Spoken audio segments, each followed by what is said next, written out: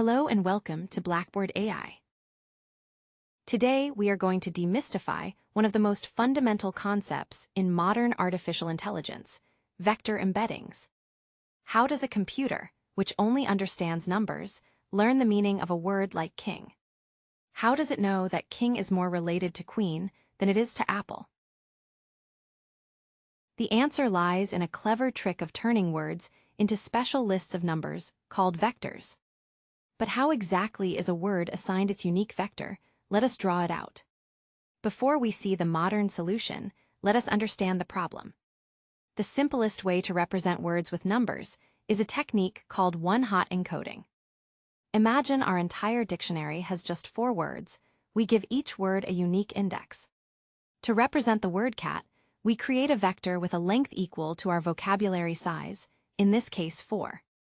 Similarly, the vector for dog would have a 1 in the 4th position, but this has 2 massive problems.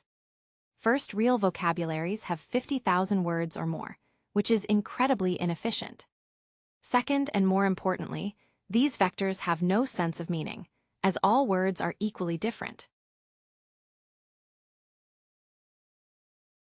This brings us to the core of how modern models work, using something called an embedding matrix. First, we define our vocabulary size and a smaller embedding dimension, like 300. Our lookup table will therefore have 50,000 rows, 1 for each word, and 300 columns. At the very beginning of training a model, we fill this giant table with small random numbers.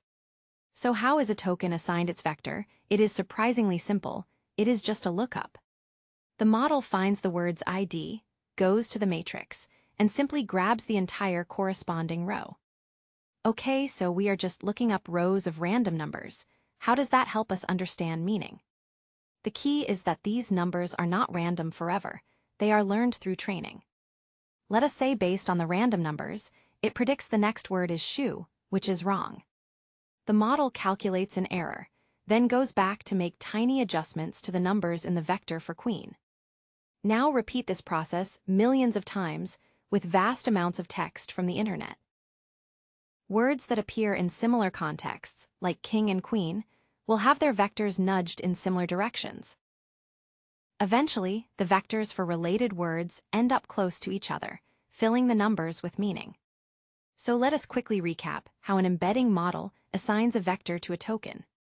First, every word is given a unique ID, and a large embedding matrix is created with random numbers.